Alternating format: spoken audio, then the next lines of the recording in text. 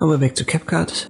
Let me show you how you can automatically have all the beats in your audio clips marked. Just make sure the clip is selected and then you find mark beats. None should be active by default, and then there are two options.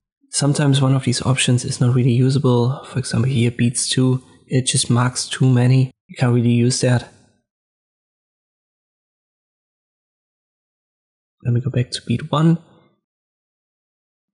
If you want to get rid of some of the marks, just select them with a left click and then click here on delete.